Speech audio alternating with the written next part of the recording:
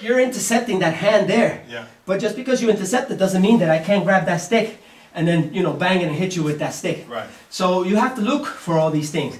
Yeah, in the drill it's perfect and we stop it there. Yeah. But in the application, when I stop it there, I'm not stopping there, I'm still pulling through. You see how you grab my stick? Yeah. There you go. I put that stick behind the back and I grab that stick.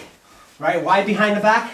Because if I go like this, right, here, Yeah. you go here, and you grab my stick, right, and I have it in the front and I let it go, all you have to do is, boom, pull it, yeah, and punch it, jab it, or pull it out.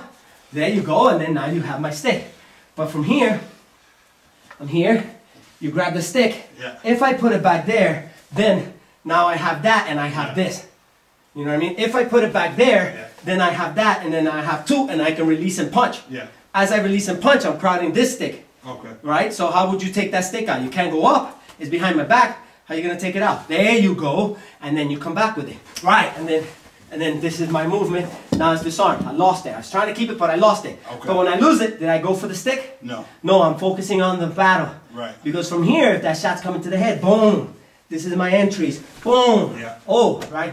Yeah, you see? So we go into empty hand against stick.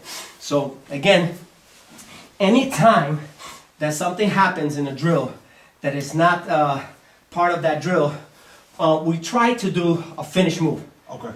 We try to go to, you know, the next level of training, even if it's for like a beat or a 3 count. We don't want to struggle. We just want to say, hey, look, I'm still ready. I'm still, you know, alert, and you know, I still have my other skills. All right.